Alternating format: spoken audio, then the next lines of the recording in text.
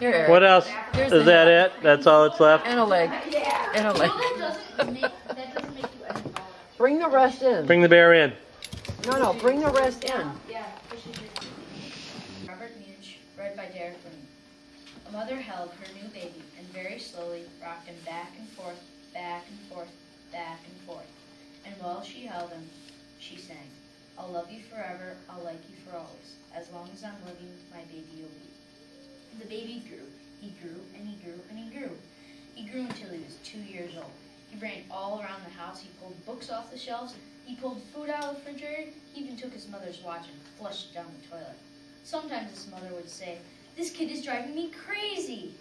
But at nighttime, when that 2-year-old was quiet, she opened the door to his room, crawled across the floor, looked up over the side of the bed, and if he was really asleep, she picked him up, rocked him back and forth, back and forth, back and forth.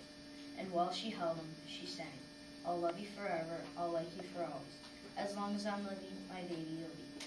The little boy grew. He grew and grew and grew. He grew until he was 9 years old and never wanted to come in for dinner, never wanted to take a bath.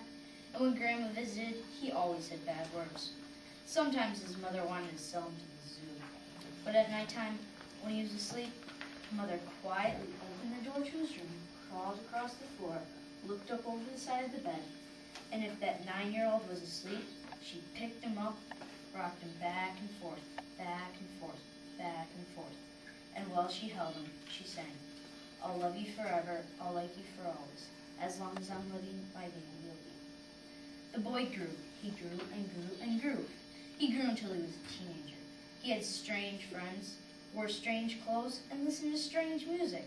Sometimes the mother felt like she was in a zoo. But at nighttime, when that teenager was asleep, the mother opened the door to his room, crawled across the floor, looked up over the side of the bed, and if he was really asleep, she picked him up and rocked him back and forth, back and forth, back and forth. And while she rocked him, she sang, "I'll love you forever, I'll like you for always. As long as I'm living, my baby you'll be." The boy grew. He grew and grew and grew. He grew until he was a grown-up man. He left home and got a house across town. But sometimes, on dark nights, the mother got into her car and drove across town. If all the lights in her son's house were out, she opened his bedroom window, crawled across the floor, looked up over the side of his bed, and if that great big man was really asleep, she picked him up, rocked him back and forth, back and forth, back and forth. And while she rocked him, she sang, "I'll love you forever, I'll like you for always. As long as I'm living, my baby you'll be." Well, that mother, she got older and older and older and older. One day she called up her son and said, "You'd better come see me because I'm very old and sick." So the son came to see her. When he came in the door, she tried to sing the song. She sang, "I'll love you forever, I'll like you for always." But she couldn't finish because she was too old and sick. The son went to his mother.